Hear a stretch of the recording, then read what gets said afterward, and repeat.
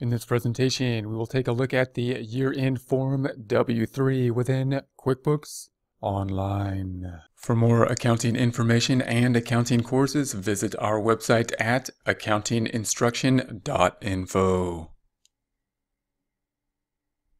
Here we are in our S-Corp paid payroll file. We're going to go down to the Taxes tab. We're going to be in the Payroll Tax tab. And then we're going to go to the forms on the right side. We want to look this time at the annual form. We have currently entered data into payroll for the first and second quarter. The annual forms would typically be at the end of the year. If we had a full year of data, we would have 4 quarters. Or if we had some type of partial year, typically it would be the end of the year because we might have started the company and then have the end of the year. Or we might be closing a company and only have the first part of the year. In any case, we'll have the full set of data will be summarized in some way, shape, or form in terms of the annual reports. Our focus this time on the annual reports will be on the W-3. So the W-2s we are familiar with. We're probably going to receive a W-2, or we probably have received W-2s or seen the W-2 form. The W-3 is, of course, going to be kind of a summary of the W-2. You can think of it as if all employees were kind of combined together as one employee,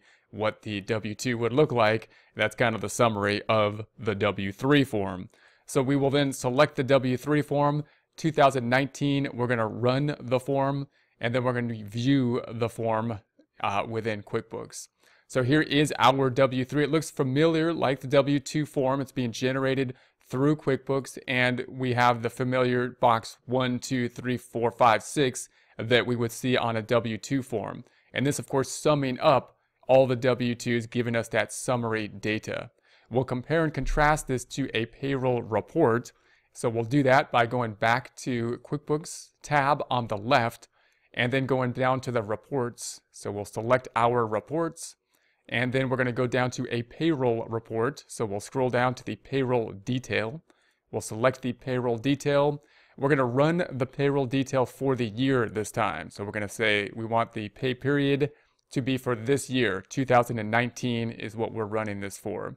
We will then run that report. And if we scroll down to the bottom, we get kind of our summary data for the year's worth of data. We want to be able to tick and tie out and match this to the year-end report, the W-3. So if we go back to the W-3, we can see that box 1, 3, and 5, like the 941s, have the wages for FIT, Social Security, and Medicare. And these 3 should match if we were to add up the Form 941 forms for the 4 quarters to these items as well, the FIT wages, the Social Security wages, and Medicare. So we've seen that on a quarter-by-quarter basis as we've looked at the 941, but now we'll do that reconciling again. We should be able to reconcile then the 941s in essence to the W-3. However, noting that the Social Security and Medicare will be only half the employee portion of the Social Security and Medicare actual taxes. They will be based, however, on the same wage base for 3 and 5. So the Social Security taxes will be different because this is only the employee portion. The Social Security wages, however, will remain the same on the 941s and the W-3. So now let's go to a comparison here. If we go back to our report, we're going to say here's the wages, regular pay, OT, the salary, the sick pay, the bonus pay, the S-Corp, and that gives us total wages. This is gross pay. So this is going to be our gross pay.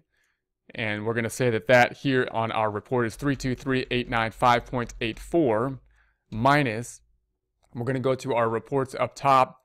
And of these 3 boxes, the closest to the gross pay is actually Medicare, the Medicare wages. Because the FIT, notice it's lower than Medicare, and it's going to be reduced by, amongst other things, the 401k, or possible other things, the 401k, which is reported here.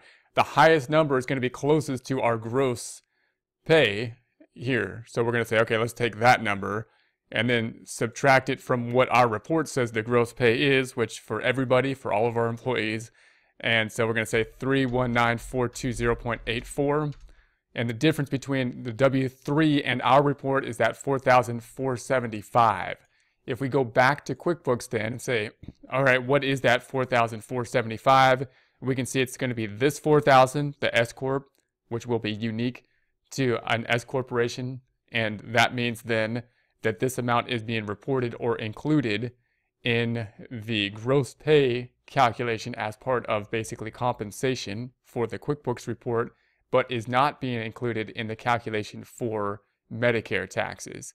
And then the other side of it is going to be the HSA and the vision insurance. And this is because of the settings we set these up to be as. So the HSA and the vision insurance, because of the settings, made it so that they're going to be not items that are going to be taxable for the Medicare, but of course something that came out of the employee check and is included in the gross pay here. So we could see that difference.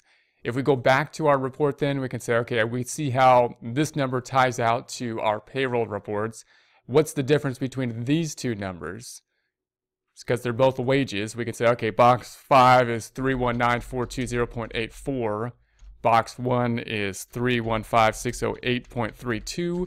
The difference being that 3,812.52.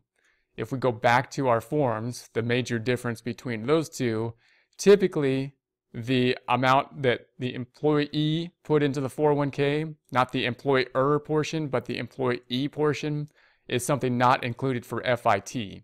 So we would think that that would be part of the difference. I'm going to subtract out, so this is 3812.52. Remember that number, 5 minus 7812.52 for the 401k plan. And that gives us the difference of 4,000. So in other words, the difference is these two items, which is the S Corp and the 401k. Or in other words, if we take the 7812.51 minus the 4,000, that gives us that 3812. So that means that the S Corp wage, the 401k not being calculated for FIT calculation purposes, gross wages, and the S Corp wages are. So that's going to be the difference between these two. The S Corp, of course, is throwing kind of a wrench into the system that might not be there, throwing a twist in things that might not be there or will not be there if we're not in an S Corp that has that particular setting for the S Corporation. So we're going to go back over here, and so that's going to be the difference between the Medicare and the FIT wages. What about the Social Security wages? Well, to really analyze that and to see what that is, it's lower because someone hit the cap. And so if we go back over here, we'd have to say, obviously, the one that hit the cap is the owner, because Judy Jones had a huge payroll at some point with the bonus. Here's this big payroll for Judy Jones, putting her over the Social Security cap. And therefore, the wages, how it would have to be calculated, how we'd have to think about the wages then, would be that it would be similar wages, if I go back over to our report, to Medicare, except for the employee that hit the cap, Judy Jones in our case, the owner, who would then be capped. That her wages would be capped at that point in time and not increase any more above that cap. So that's how we would have to calculate that. We would have to actually subtract out the amount that's over the Social Security cap from basically the Medicare wages, and that's one way that usually we can think about that. Or the other way we think about it from the other side of things, all wages that are Medicare type wages for all employees up until the cap. For whoever hits the cap, only people that are going to make good amount over 100,000 will. We had one, Judy Jones, and then set the cap at that time. Then we've got the FIT. This is going to be the same. We can't see a direct relationship here, of course, because it uses the table, but the FIT should match what is on the 941s because it's only an employee tax. Then we have the Social Security and Medicare, and if we see the Social Security and Medicare, Social Security is pretty straightforward because we should have now the 168,987.5 times 0.062, only the employee portion, as opposed to the 941 that has the employee and employer, and that gives us the 10,477. The Medicare is no longer as straightforward as it normally would be, because if we have an employee like Judy Jones that goes over a certain limit, then there's added Medicare calculations, which we saw on the 941s. So here's the Medicare, which we can draw. It's a little bit more simplified, but now there's going to be basically two tax brackets, a little bit more progressive, which obviously calculates or complicates the calculation to having just one tax bracket and a flatter type rate. So that is that. Now the difference this item down here is going to be part of the difference between the Medicare and the wages. It's typically going to be due to the 401k. So that 7812, if I go back over here, the 7812 is the employee contribution into the 401k, not the employer contribution.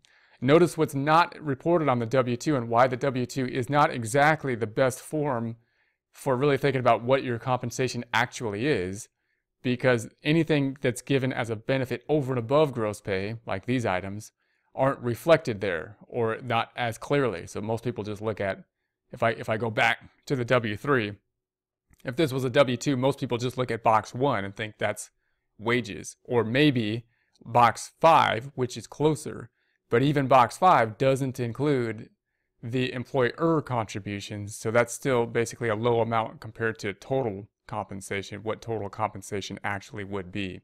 So this is part of the employee portion, which oftentimes will be the difference between Social Security or box 5 and box 1, or box 3 and box 1, if we didn't have someone that hit the cap and if we didn't have any other kind of items that would be reducing Social Security and Medicare. Then we have the California information down below. We won't get into a lot of detail on the California taxes because, of course, they will differ from state to state.